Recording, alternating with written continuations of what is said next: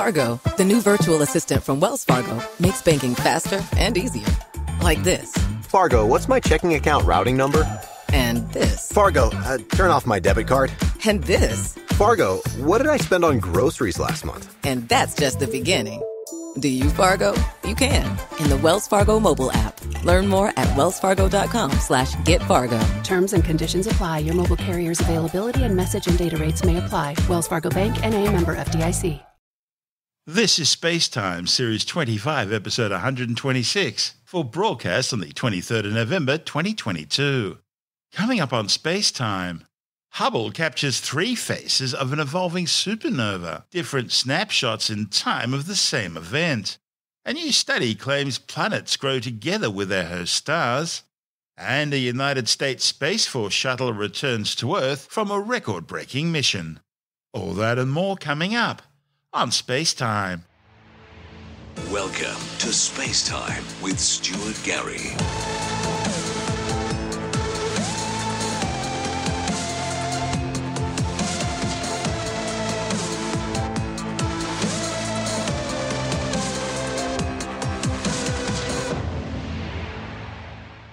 NASA's Hubble Space Telescope has imaged 3 different moments at once in a far-off supernova explosion that happened 11 billion years ago.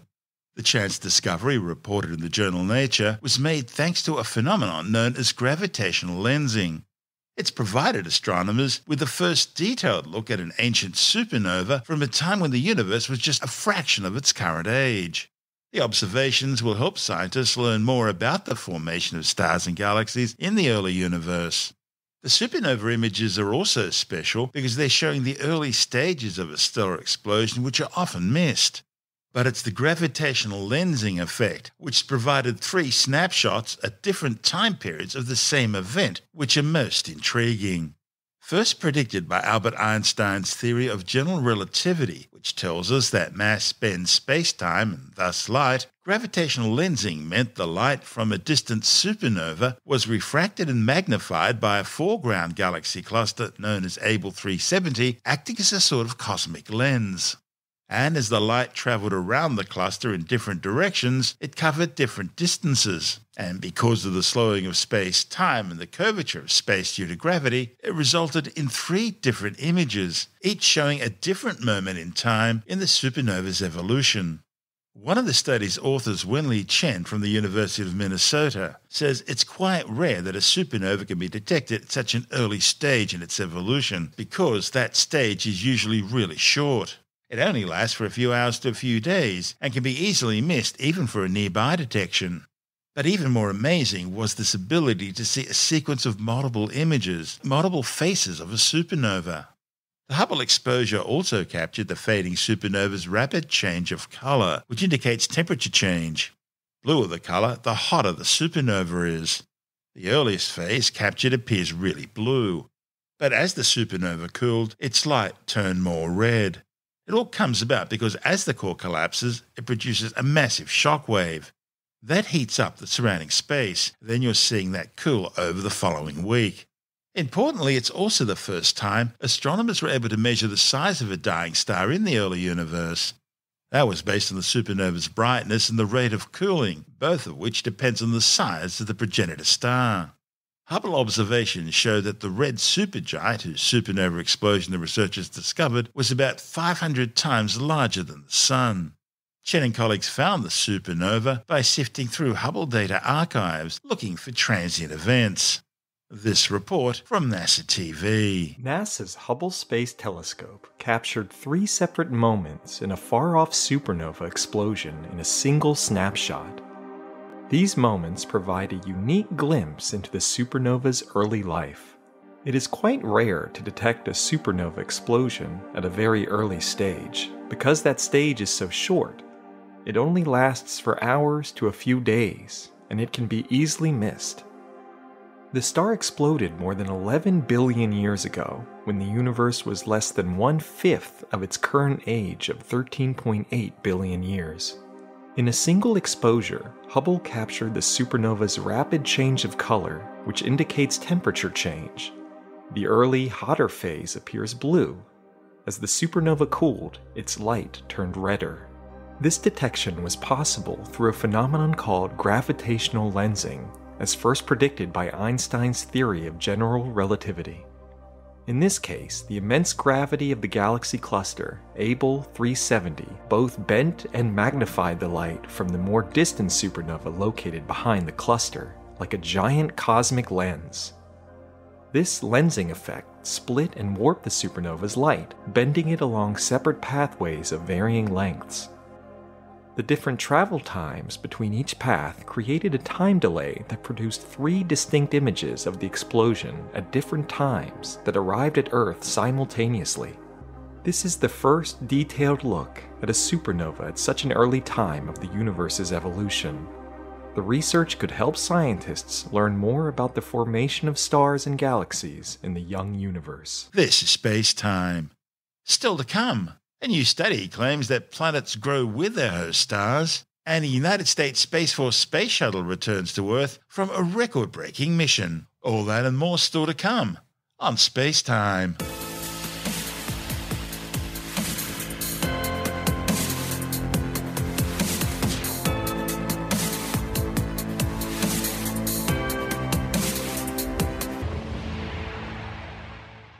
A new study of so-called polluted white dwarfs suggests that stars and planets grow together.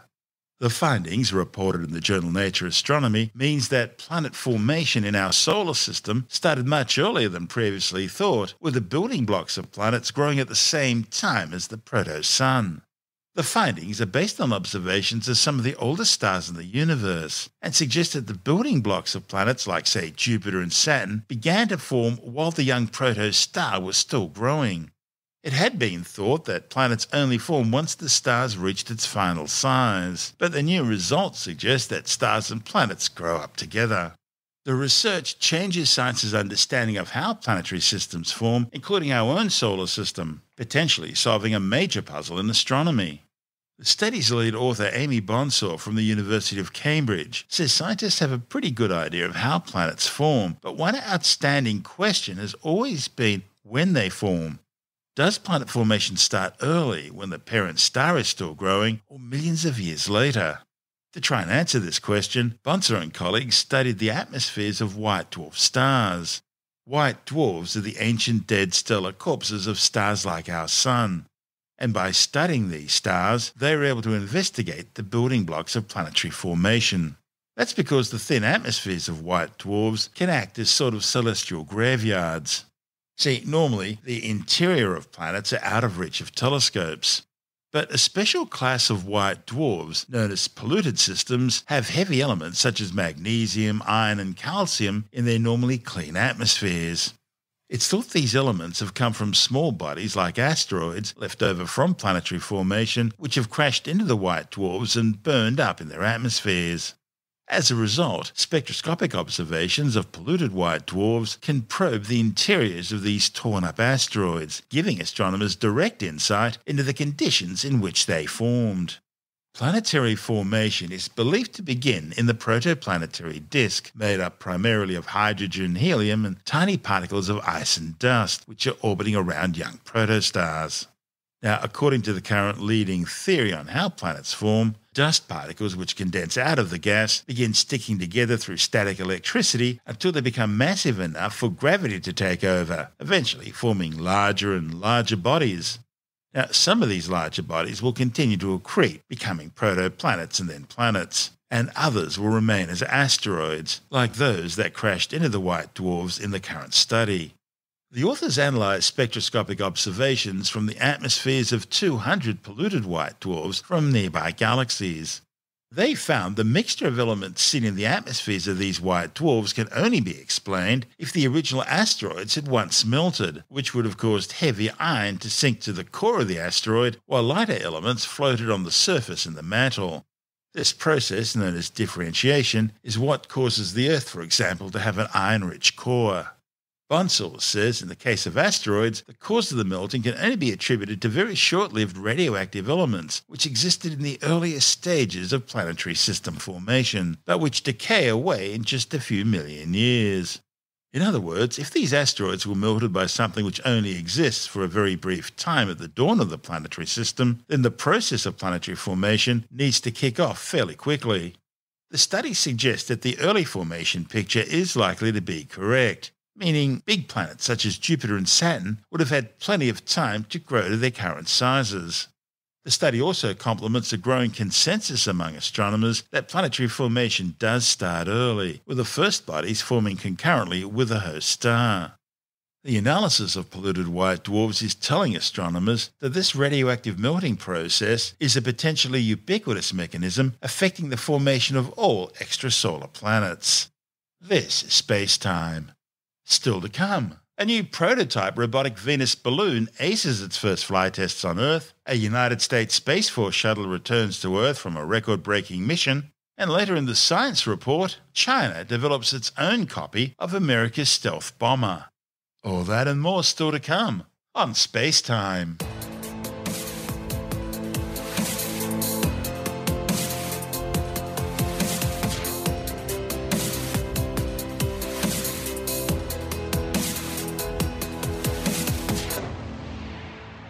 A scaled-down version of an aerobot, which could one day take to the super-dense skies of Venus, has successfully completed 2 test flights in the skies of Nevada, marking a major milestone in the project. As well as being Earth's nearest planetary neighbour, Venus is often considered Earth's sister planet. After all, they're both about the same size, and they have a similar mass and diameter. They were formed out of the same materials and under similar conditions. In fact, Venus once excited speculation that it could host the first human colony in space. See, scientists thought the dense cloud cover meant lots of rain. After all, it's closer to the sun than the Earth, so temperatures are a lot hotter, which should mean more water evaporation and therefore more rain clouds. So scientists envisioned that under its thick cloud cover, Earth's sister planet was covered in lush tropical green rainforests, a sort of Amazon jungle on steroids. Some even speculated that tropical rainforests could somehow have meant a planet full of dinosaurs. After all, they ruled the Earth for far longer than humans. But then reality sets in. If Venus was Earth's sister planet, it's a twisted sister. In fact, Soviet and American probes have revealed that Venus is the closest place to hell in our solar system. It's developed a runaway greenhouse effect. Its surface is scorchingly hot, with an average temperature of 462 degrees Celsius. That's hot enough to melt lead. And those thick, opaque planet-shrouding clouds, well, they do cause rain, but it's not water. Instead, it's droplets of metal-eating sulfuric acid. Scientists have even seen what looks like snow caps on some of Venus's taller mountain ranges. But the snow isn't frozen water, it's metallic. The clouds are so heavy they crush Venus's rich carbon dioxide-based atmosphere like a lid on a pressure cooker, and giving the planet a surface pressure some 92 times greater than the average sea level surface pressure on Earth. The surface of Venus is dominated by volcanoes. At last count, there are over 1,600 volcanic structures, more than any other planet in the solar system. Its surface is 90% basalt and consists of a mosaic of volcanic lava plains, showing evidence of regular periodic resurfacing by floods of magma. This all indicates that volcanism has played a major role in shaping Venus's surface.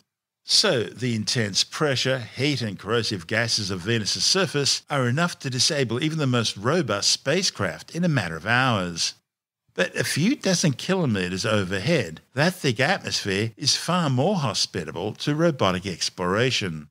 And one idea scientists are looking at envisions pairing a balloon with a Venus orbiter, the two working in tandem to study Earth's sister planet. While the orbiter would remain far above the atmosphere, taking science measurements and serving as a communications relay, the aerial robotic balloon, or aerobot, about 12 metres in diameter, would travel through the upper atmosphere. To test this concept, scientists and engineers from NASA's Jet Propulsion Laboratory in Pasadena, California, and from the Near Space Corporation in Oregon recently carried out 2 successful flight tests of a prototype balloon. The shimmering silver 4-metre wide balloon ascended to more than 4,000 feet, about a kilometre over Nevada's Black Rock Desert. It's a region of the Earth's atmosphere that approximates the temperature and density the aerobot would experience at 180,000 feet or 55 kilometers above the Venusian surface. The only balloon-borne exploration of the Venusian atmosphere so far were part of the Soviet Union's twin Vega 1 and 2 missions, which arrived at the planet in 1985. The two balloons, which were about 3.6 meters in diameter each, were filled with helium and lasted for a little over 46 hours before their instruments and batteries ran out. But their short time in the Venusian atmosphere provided a tantalizing hint of the science that could be achieved with a larger, longer-duration balloon platform floating within the planet's atmosphere. The ultimate goal of the aerobot would be to travel on the Venusian winds, floating from east to west, circumnavigating the planet for at least 100 days. The aerobot would serve as a platform for a range of science investigations, from monitoring the atmosphere for acoustic waves generated by Venus quakes to analysing the chemical composition of the clouds. The accompanying orbiter would receive data from the aerobot and relay that information back to Earth, while at the same time providing a global view of the planet. Much like a Mars rover is commanded to drive to an interesting rock or other feature on the red planet, the aerobot could be directed to raise or lower its altitude, something the Vega balloons couldn't do. That would allow them to conduct science between 171,000 and 203,000 feet, that's 52 to 62 kilometers above the Venusian surface. The prototype balloons that flew over Nevada were fabricated as a balloon within a balloon, using a rigid inner reservoir filled with helium under high pressure and an encapsulating outer helium balloon that can be expanded or contracted. To increase altitude, helium would be vented from the inner reservoir into the outer balloon, which then expands to give the aerobot additional buoyancy. When it's time to reduce altitude, the helium is pumped back into the reservoir, causing the outer balloon to shrink and decrease the aerobot's buoyancy. While this region of Venus's atmosphere would be more forgiving than lower areas, long-duration flights in the planet's caustic clouds would still be no picnic, as the clouds contain sulfuric acid and other corrosive chemicals. So the multi-layered material developed for the aerobot's outer balloon casing includes an acid-proof coating, a metallization layer to reduce solar heating, and a structural inner layer that keeps it strong enough to carry the science instruments below. New techniques have also been developed to ensure a long-duration acid-proof seal with minimal helium leakage from the seams. All the team need now is permission to go. A United States Space Force X-37B space shuttle has successfully returned to Earth following a record-breaking 908 days in orbit. The unmanned spaceplane glided autonomously to a perfect landing on the Space Shuttle runway at the Kennedy Space Center in Florida. It was the sixth mission for the winged spacecraft, which carried a series of classified experiments for NASA and the US military. This was also the first X-37B mission to carry a separate service module, a ring attached to the rear of the shuttle holding additional experiments. The module was jettisoned before the space shuttle deorbited to ensure a safe landing. Among the non-classified payloads aboard the OTV-6 mission were a Naval Research Laboratory photovoltaic radio frequency antenna module, which harnessed solar rays from outside the Earth's atmosphere and transmitted radio frequency microwave energy down to the Earth's surface as a power source. Also aboard was the US Air Force Falcon Sat 8 satellite, which was successfully deployed into orbit. OTV-6 also carried several NASA experiments, including the Materials Exposure and Technology Innovation in Space, or METIS-2 package, which included thermal control coatings, printed electronic materials, and potential radiation shielding blankets. METIS-1, which flew on the previous X-37B mission OTV-5, also included sample plates mounted on the flight vehicle. Another NASA experiment on OTV-6 investigated the effect of long-duration space exposure on plant seeds to see how well they handle exposure in the space environment. These could eventually be used to grow food for people to eat. First launched in 2010, the two reusable unmanned X-37Bs were built by Boeing as scaled-down versions of NASA's manned space shuttle fleet. They were designed to be small enough to fit in the space shuttle's payload bay and then deployed once in orbit. But their real ability is to easily change orbits and flight altitudes in space, making them difficult to track and allowing them to undertake clandestine missions against enemy assets. This is SpaceTime.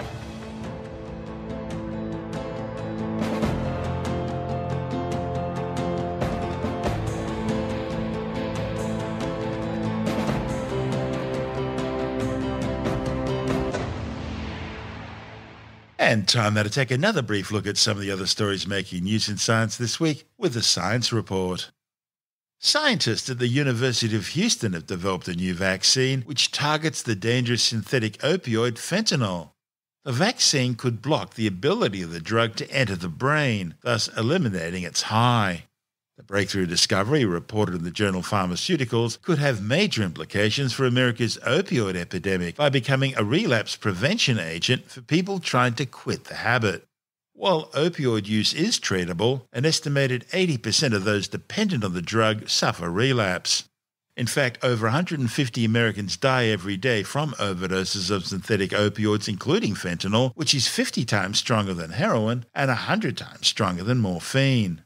Consumption of just 2 milligrams of fentanyl, that's the size of 2 grains of rice, is likely to be fatal, depending on a person's size.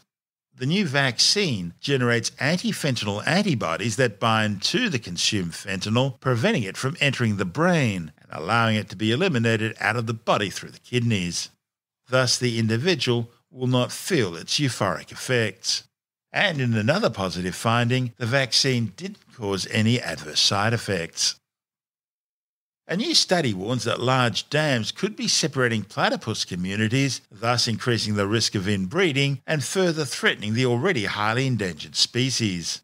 A report in the journal Communications Biology examined the genetic makeup of multiple platypus in both free-flowing rivers and those with large dams. These included the free-flowing Ovens River, along with the dammed Mitamita River, and the free-flowing Tenterfield Creek, along with the nearby Severn River, which is regulated by a large dam. Researchers say they found greater genetic differentiation between platypuses above and below large dams compared to those in rivers without dams, which suggests that large dams are a significant barrier to platypus movements. Importantly, this genetic differentiation increased over time since the dam was built, reflecting the long-term impacts of the dam. China has developed its own copy of America's stealth bomber. Beijing sees its new H-20 bomber as the answer to the US B-2 Spirit and B-21 Raider stealth bombers.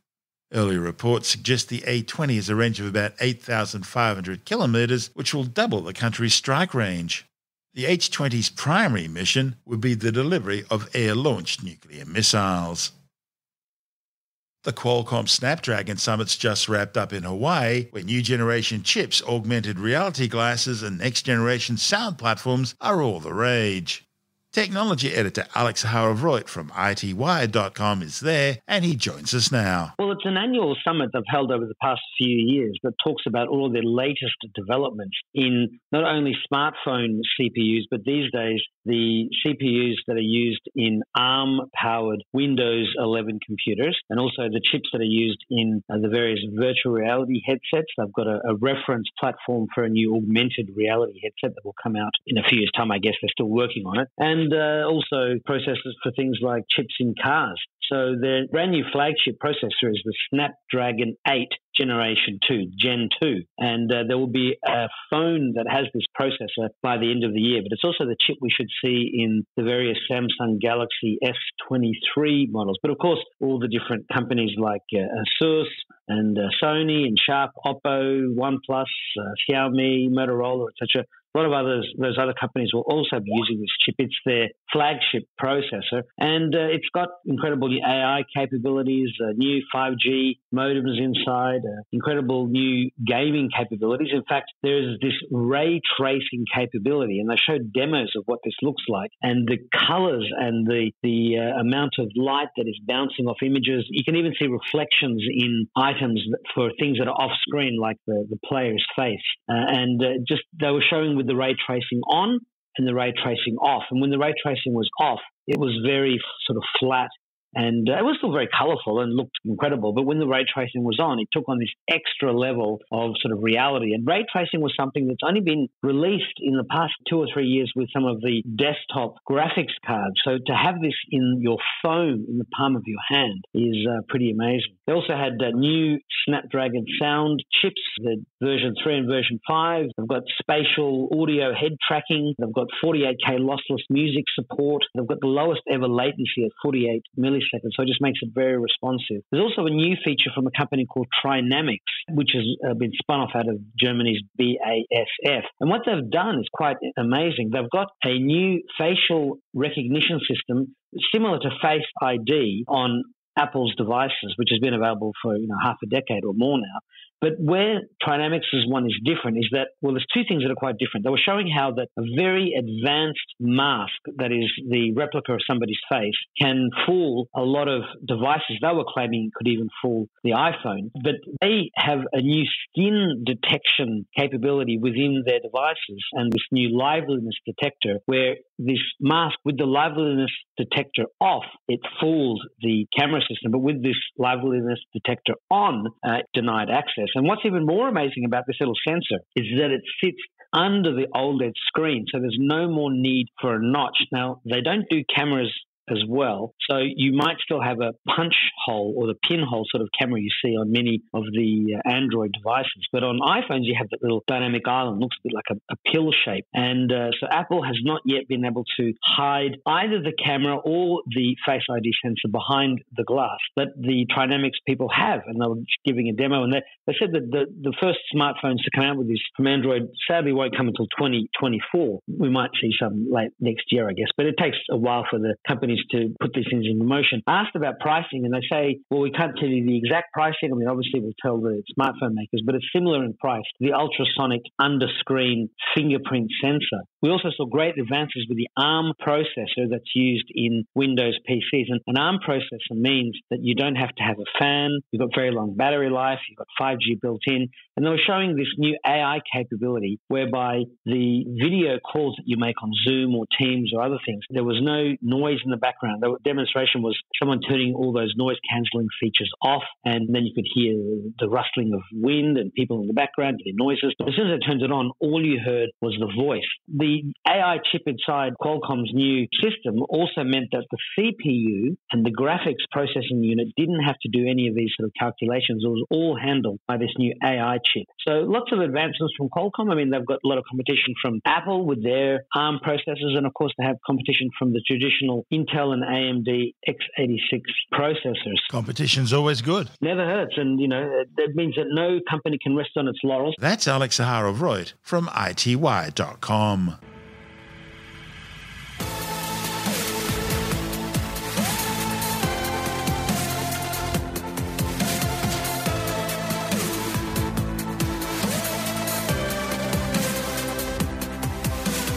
And that's the show for now. SpaceTime is available every Monday, Wednesday and Friday through Apple Podcasts, iTunes, Stitcher, Google Podcast, Pocket Casts, Spotify, Acast, Amazon Music, Bytes.com, SoundCloud, YouTube, your favourite podcast download provider, and from spacetimewithstuartgary.com. SpaceTime's also broadcast through the National Science Foundation on Science Zone Radio and on both iHeartRadio and TuneIn Radio. And you can help to support our show by visiting the SpaceTime store for a range of promotional merchandising goodies, or by becoming a SpaceTime patron, which gives you access to triple-episode commercial-free versions of the show, as well as lots of bonus audio content which doesn't go to air, access to our exclusive Facebook group, and other rewards. Just go to spacetimewithstuartgary.com for full details. And if you want more space time, please check out our blog, where you'll find all the stuff we couldn't fit in the show, as well as heaps of images, news stories, loads of videos, and things on the web I find interesting or amusing. Just go to spacetimewithstuartgary.tumblr.com. That's all one word, and that's Tumblr without the E. You can also follow us through @StuartGary on Twitter, @SpaceTimeWithStuartGary on Instagram, through our SpaceTime YouTube channel, and on Facebook, just go to facebook.com/SpaceTime with Stuart Gary. And SpaceTime is brought to you in collaboration with Australian Sky and Telescope magazine, your window on the universe. You've been listening to SpaceTime with Stuart Gary. This has been another quality podcast production from Bytes.com.